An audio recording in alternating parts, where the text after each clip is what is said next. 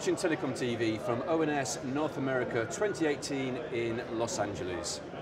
And I'm joined now by Eyal Feldstein of Amdocs. Eyal, thanks for joining us on TelecomTV. Nice to meet you. I want to talk about open source and Amdocs' involvement because you are at the heart of open source in the telco community. We'll come on to projects like ONAP in a moment. But at the event this year, you announced that you're becoming a founding member of the Linux Foundation's Acumos AI project. Correct. What's that project about? What's the scope and significance of it? So, Acumos and Linux Foundation Deep Learning project is developed in open source marketplace for artificial intelligence applications. If you own data, which is the new gold, the new petrol, if you made the new asset, you can use that data and create a predictor. You can create a trained software module that you can sell in a marketplace. How does machine learning fit in with this? Because machine learning often goes hand in hand with AI. So how does it all work? Machine learning is subdomain of artificial intelligence where you actually use a toolkit. There are several toolkits, Scikit, TensorFlow, and so forth. You run it through a huge amount of data, which contains piece of data and a prognosis, such as an X-ray and a prognosis saying there's nothing wrong with your body, or there's a fracture on the second rib or the third rib, and so forth. You run it through enough data, and eventually, with machine learning, you can reach when you train the model can, it's called a predictor now, and given a new X-ray, it will tell you a prognosis on a new X-ray. And it will know exactly what's happened. It will not know about the anatomy of a human. It will not know whether your bones are made of plastic or wood or clay or whatever, but it will, based on millions of pictures, it will know how to make the prognosis. That's machine learning. So how does this translate to the telecoms industry? What use cases might we see this used in telecoms? Think about churn prediction, for instance. There's customers that are churning from your organization. So you have a training set, just like X-rays, and you actually have customers that churn given certain permutation of situation. Location, geography, where the person lives, how much months he was, sentiment analysis, and so forth. You can take that information, make a predictor out of it, then you apply it to a new customer or to somebody that you want to inspect, and you know exactly what is the score that is going to churn. And it will even provide you with proposals of what to offer to that customers in order so that he won't churn. Now, this isn't your first project with the Linux Foundation. You were instrumental in bringing AT&T's eComp into ONAP. Correct. So we were the first vendor to create eComp together with AT&T. And then eComp joined with OpenO, and we made it ONAP.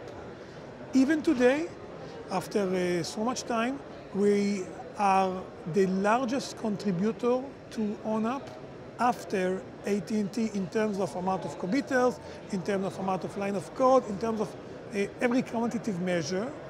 And we embrace open source. We think it's a huge opportunity. Now, you've also made an announcement this week about ONAP and about the ability to run this in a cloud environment. So what happens is that what happened was that we saw that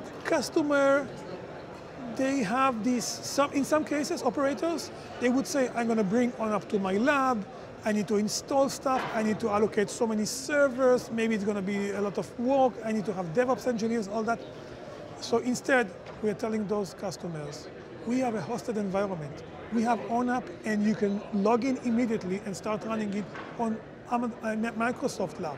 In fact, you can run a use case on Lab. That's for the learning phase. When it's already running, why don't you use the infrastructure of Microsoft instead of your own? So that's where we are getting. And we see a lot of enthusiasm from operators worldwide. Now, Amdocs has been working in the telecoms industry for a long time, got a lot of experience there. You see a lot of movement in the telecoms industry. Are we at a stage now where telcos really embrace open source and open networking, or is it still a little bit of a distraction for them? So, embrace, of course. Use and consume, I think we're on the way. We see a lot of open control is used in many, many operators. ONAP, for instance, Bell Canada, in ONAP it's the de facto standard for orchestration. And I think operators are understanding more and more that, and it's a good thing for them and for the vendors, for the SIs, that open source is open, but not necessarily free. There's a lot of service that you will need to consume in order to make open source run. So I think in the last 8 months or 12 months, there was a misunderstanding. There was completely misaligned expectation. And now that people are understanding it, they say, okay, it's not free. There's no free gift. We'll have to eventually pay for this.